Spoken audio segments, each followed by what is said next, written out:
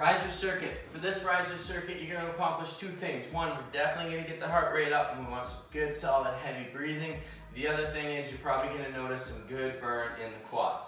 We're going to perform 3 exercises. The first one I just call side to sides. I'm going to have one leg on the riser. In slow motion, it looks like this. I'm popping up, and just as this leg is about to land, I'm catching on the other side, as slow motion as I can get it. So like so, this is in real time. It's going to be up, step, step, step, step, step, step, moving out to the side. What you want to try and avoid with this exercise, which I often see, is people bring the top leg off too fast. So from here, they switch and they step like this. And they step and they step and they step. Try and stay nice and light on the feet and just absorbing with the knees like so, making sure you get that tension in the quads. 1 rep is step and then step.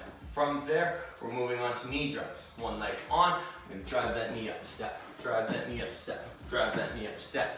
You have the option with your knee drives either to add a little hop, or if you're not ready for the hop yet, just drive the knee, keeping it planted. You're gonna perform all your reps on one side, and then switch, perform all your reps on the other side.